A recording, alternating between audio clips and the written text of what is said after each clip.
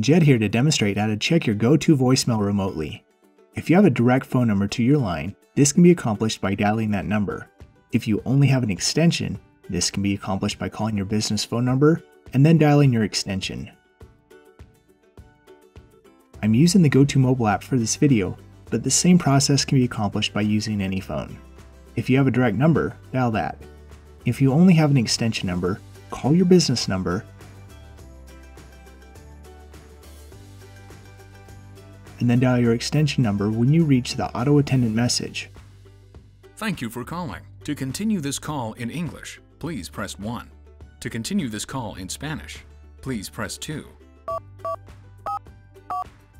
After it connects to your extension, wait for your voicemail greeting. The person at extension. Then press the star key. Password. Enter your voicemail password. If you've not changed it, the default is 0000.